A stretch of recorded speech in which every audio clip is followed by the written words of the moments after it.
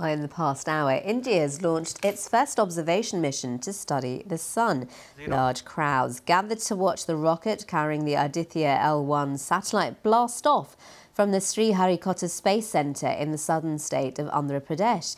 Now, the probe aims to work out what drives space weather and gather a better understanding of the dynamics of solar wind. Its 1.5 million kilometres orbit around the Earth will give it a clear view of our nearest star. And those pictures of Aditya launching from its space station a little bit earlier on. We can go live now to Mumbai to our reporter Janvi Moulay. Janvi, clearly another big moment for India.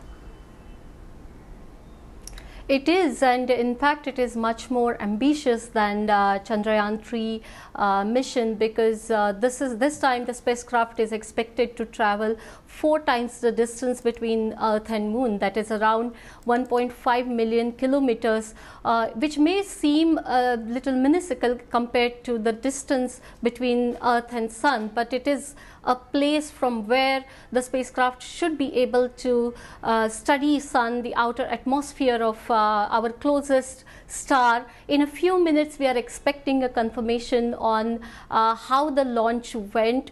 Remember, this is not a very powerful rocket in the world, but it's one of the most trusted rockets that ISRO, that is Indian Space Research Organization, has.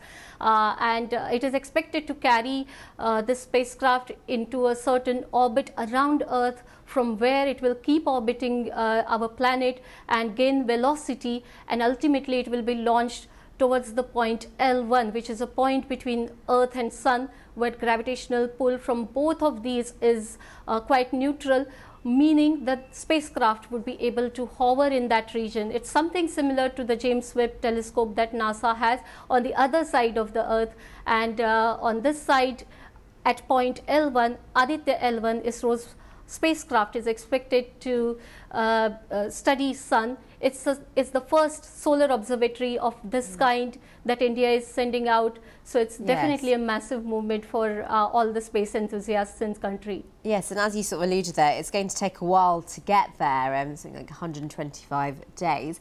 In terms of how people are feeling about this launch, clearly there was a lot of fanfare around Chandrayaan-3, and that went very well, and it was a real moment for the country. How are people feeling about this mission?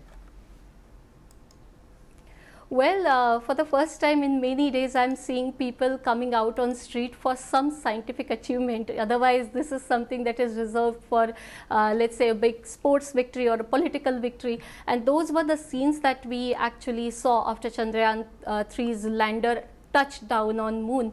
And since then there is definitely an increase in interest in everything that is related to space, and that is something which people are watching, because this is a young country with a technology that has put India in space. So obviously in terms of future exploration, there is a lot of interest, especially among youngsters, but beyond that there are also scientific experiments that are being that will be carried out.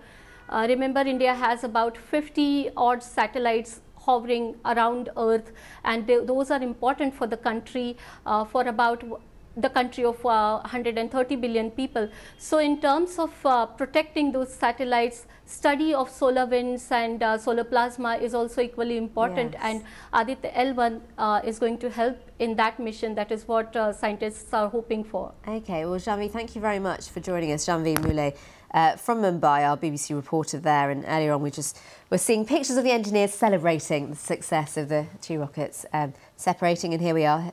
These are the engineers and all the staff behind the mission. Clearly a lot of effort goes into this, and it's months and months of planning and execution, and yes, lots of joyous expressions and hugging and shaking of hands there.